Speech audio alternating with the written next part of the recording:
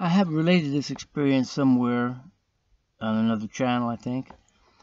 But I want to relate this again, just so, you know, this channel here, I'm trying to mostly speak to Jehovah's Witnesses, and I want to relate something. About 1991, 2, something like around there, I walked into the Kingdom Hall in San Diego, and they had a Watchtower study, and the article was how to identify the true religion.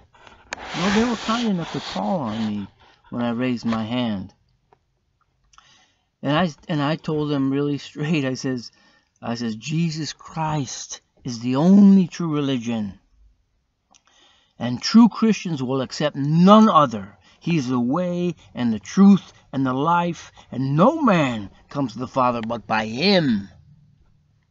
Well, the guy up there at the podium, he told the ushers, you know, grab him and take him out. So they came down the aisle. Both of them grabbed my elbows, you know. And and I said, hey man, I'm going. They led me out the door, and I just turned around. I says, hey everybody, pay attention. This is the same thing the Pharisees did to Jesus Christ, you know.